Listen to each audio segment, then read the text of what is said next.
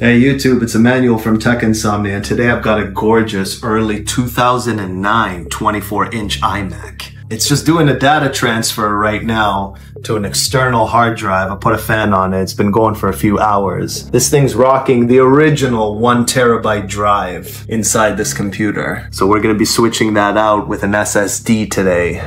I pulled out the original RAM. I upgraded it right now, as you can see, to 8 gigs. It originally came with 4 gigs. These two chips right here, and I upgraded to the Timetec dual 4 gig, 8 gig kit from Amazon. I'll put the link down in the description below. I also got this one, which is a 1 TB Western Digital SSD. We're gonna be swapping out the 1 terabyte hard disk drive for this one inside. We just gotta wait for this backup to complete and we'll be all good to go. I'm actually using this computer right here, which is a newer iMac. This one running the newest Sonoma 14.3.1, which is compatible with this computer. I'm using this computer to basically create the Monterey installation for the 2009. The 2009 can't take Ventura or Sonoma due to lack of non-metal GPU and something to do with the USB, I think 2.0 or 1.2.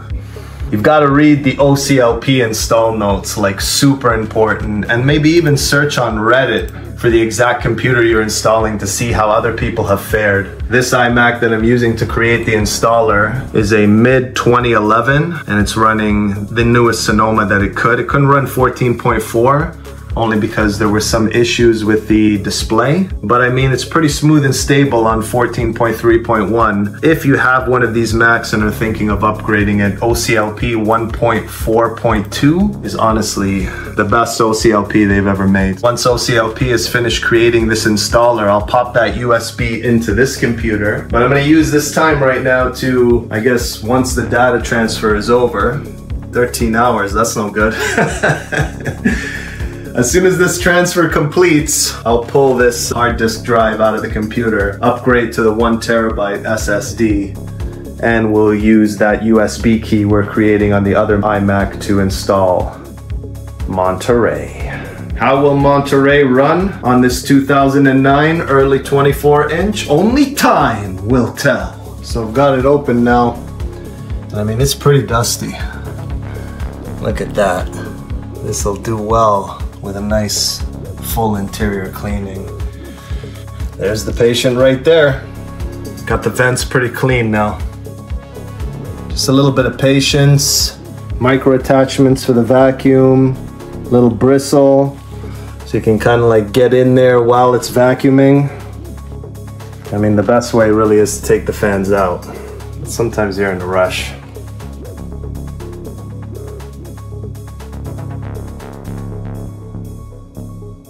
Out with the old, in with the new. I don't know what you're thinking. What the heck is these zip ties doing here? Well, I mean, it's not moving.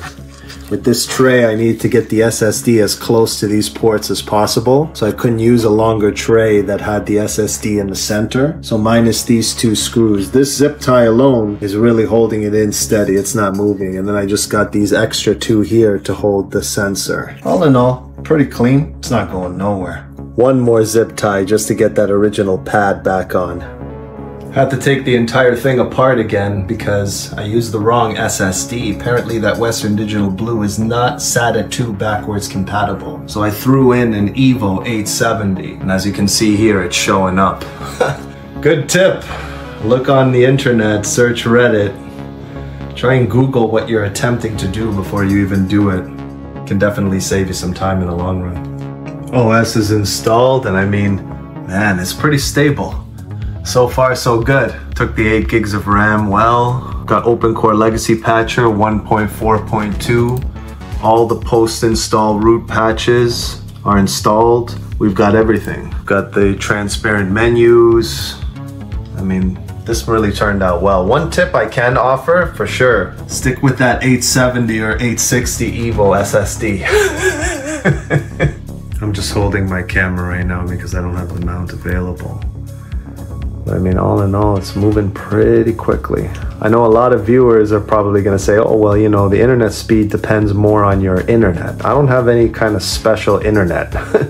I've got pretty much a comparable internet to likely whatever it is that you have. So there's no magic, there's no tricks. OCLP has come a long way in the last couple of years.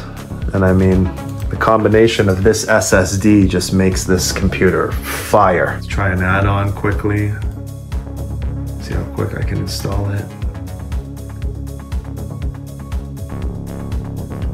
I mean, everything opens up very quickly on this computer. I mean, if you're just using this computer for basic everyday tasks, I'd say it's more than suitable. Let's see how fast Google Chrome will just pop open. Pretty quick. Let's try Safari.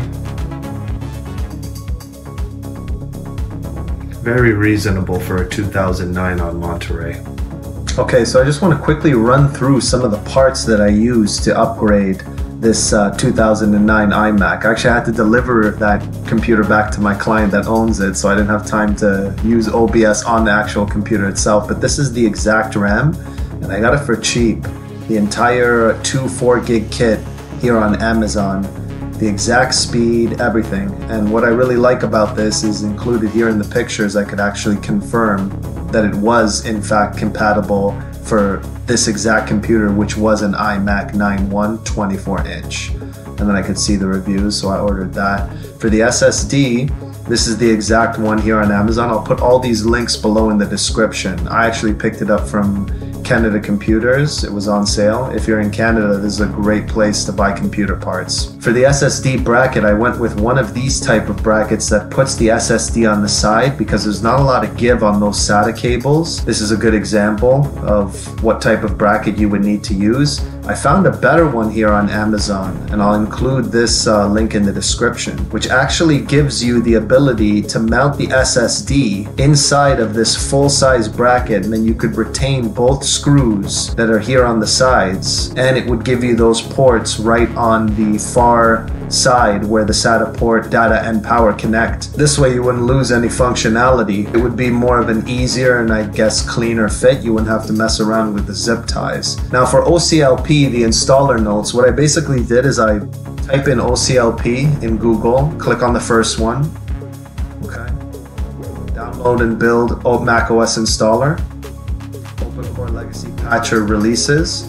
Very important to read the installer notes here. If I just look here from iMac 7.1 to iMac 12X is affected by exactly what they're talking about, so you shouldn't upgrade to 14.4. So very important to read these installer notes here. Another thing I did is I went to Google and I typed in every Mac 2009 iMac 24-inch, and if I click on that top link and open up this page, now I can see detailed information, not only when this computer was made, but the architecture. I can scroll through and see the processor gigahertz again, the standard RAM that ships with it, the maximum RAM installable on this computer, and I can even scroll down further and get a better idea of this actual machine that I'm trying to upgrade. So I mean, definitely a really good place to stop in on is Every Mac. Type in the type of computer that you're thinking of upgrading, whether it's software or hardware, and do a little bit of research here in order to make sure that your upgrade goes smoothly.